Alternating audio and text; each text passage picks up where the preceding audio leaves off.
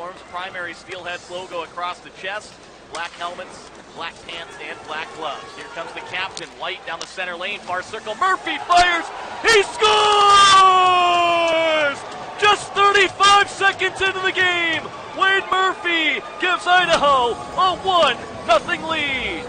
It was White driving down the high slot, he kicked it out to the left circle, Murphy received the pass on his backhand, pulled to his forehand, and beats Minor glove side. Taryn Pfizer will play it back behind the net as Shield.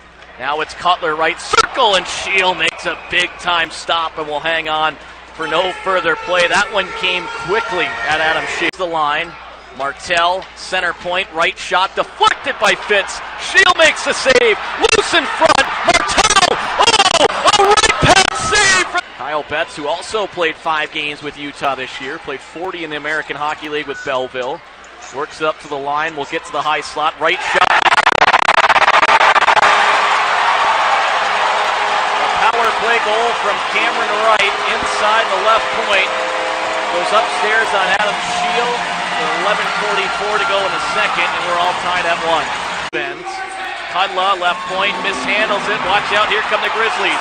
2-on-1, Mesner down the right wing, passes it over. Seconds after, Cameron Wright tied things up at 1 on the power play. Nick Mesner a feed over to the left circle, and Dylan Fitz cashes in on the 2-on-1. And Utah takes the 2-1 lead with 11:16 to go in the second. Behind the net, a Minor wraps it up the boards. Hedrick holds the right point as fouls out of the box. A tip in front, they score! Colton Keller in the high slot on the initial shot from Owen Hedrick right after the power play. And we are tied at 2 with 8:14 to go in the middle period. Owen Hedrick from the right point, just seconds after the power play came to a close. There was no one near Colton Keller in the high slot. He's able to direct it home with the backhand side of it. Kawaguchi retrieves on the left wing side.